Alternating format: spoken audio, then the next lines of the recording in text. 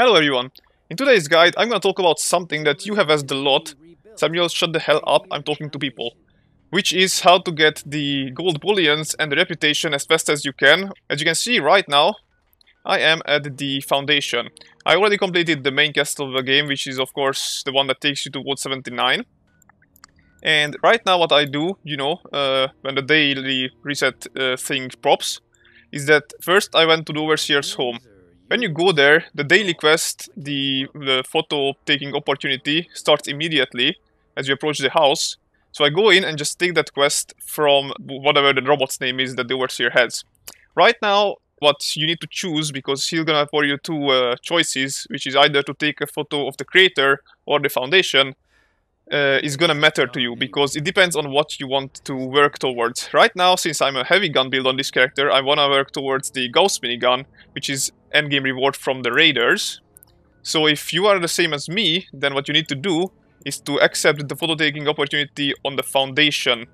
And the reason for that is because if you take the photo of the foundation, then you can sell the photo to the raiders, who will in turn give you reputation. But if you think that, oh, wait Gary, but that's gonna, kind of cancel the main part of the quest, which actually would give you treasury tickets. But no, even though if you don't have the charisma to convince the robot that you lost the photos, he would still give you the reward in that case, by the way.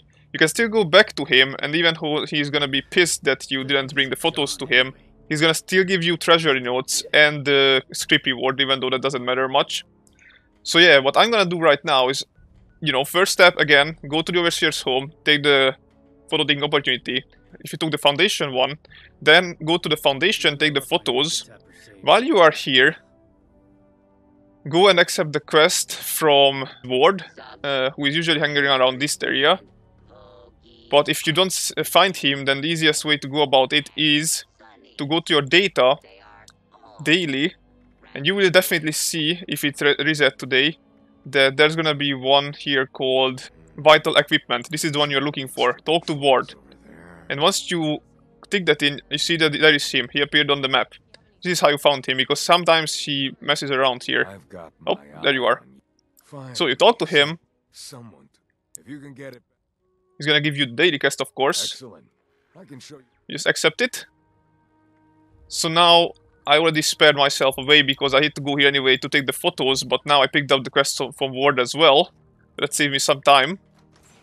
Now I'm gonna go in, take the photo that I needed. The foundation generator, there you go, I got the quest done. Well, haven't got the quest done, but I got the requirements for it. And now, once I got that one done, arrive to the creator, it's gonna give you their daily quest, which is the retirement plan this time. So also, don't forget to toggle it in, because the game sometimes doesn't actually proc it to you, and you can search around for the guy you want all day that you want, but you still won't find him, because, yeah, they are kind of moving about. Anyway, so there is our lady. Hello, Roxy. Give me some daily quest, please. Okay, cool. This is done. And now, as you can see, there is the quest marker that appeared because I have this photo taking opportunity taken from the the foundation.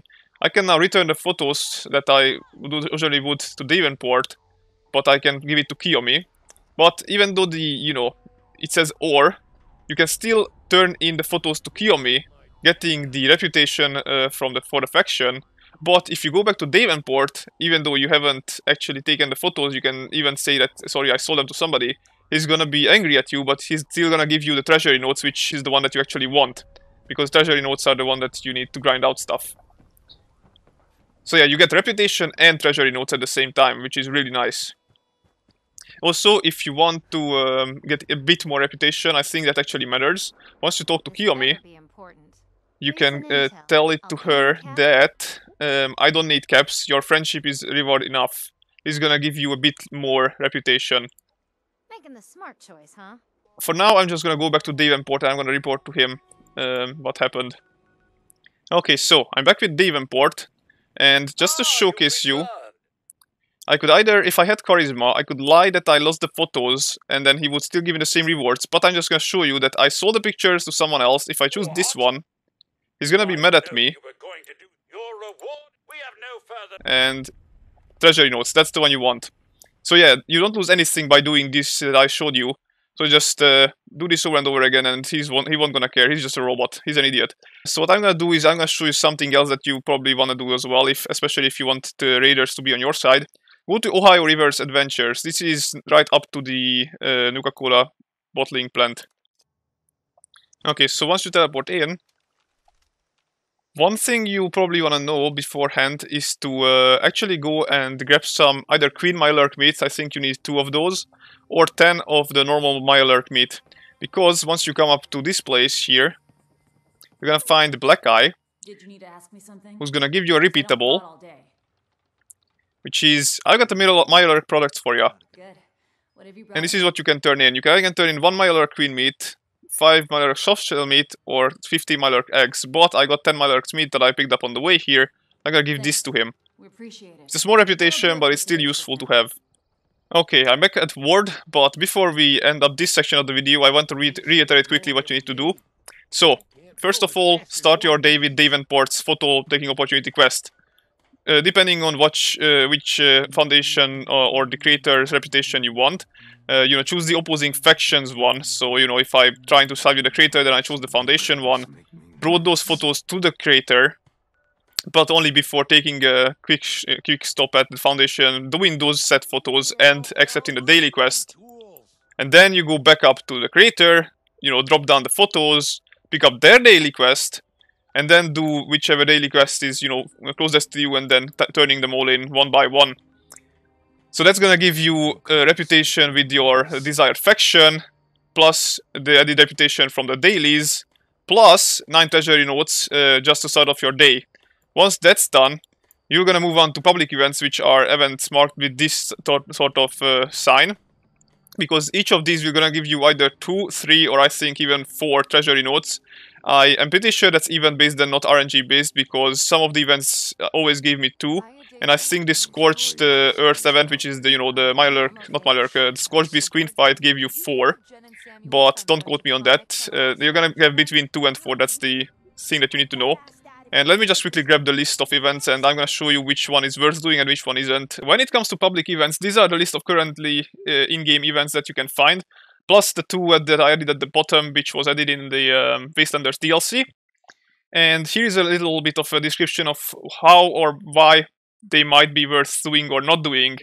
Just stop the screen if you want to read them, because I'm not gonna post too long for these. But yeah, the ones with the tick are usually the ones you need to look out for.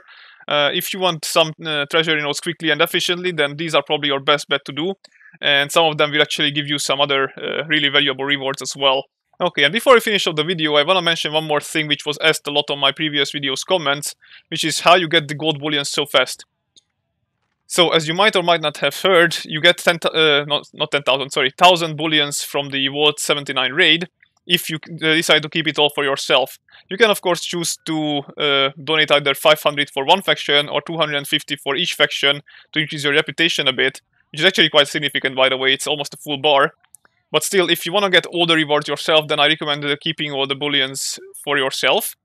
Afterwards, you can go out to the Wayward, which is, the beginning pub, and go to the second floor, but this only works after you have done the main quest. Because then this guy will spawn in here, Smiley, and Smiley will give you 300 bullions for 6,000 caps. But of course you can choose to have less, but still, I recommend buying the full kit. And then this resets every single week, which means I think on Tuesdays, when usually the weekly resets are, he will be ready to give you 300 more, which is actually quite a lot. That's 1.5 days worth of grind for just some caps. And of course, as I said, the 200 gold bullions each day that you get from either the foundation or the creator's depository is also quite nice. The Wastelanders DLC has been out for like 4 days now. That's already 800 gold bullions that you could have gotten. That's almost as much as the one you get from the initial wall trade. So yeah, be sure to grind out those ones with the treasury notes. Other than that, I think that's pretty much all I can say for today. Hopefully the Ghost Shotgun guide is coming up pretty soon if I can grind out the reputation with the Settlers. Afterwards, I'm going to try and grind out for the Ghost Minigun guide, because I think both of those items are really interesting and I want to make a guide on them. So yeah, subscribe and stick around for those ones if you are interested. But in the meantime, I thank you for watching, and goodbye guys.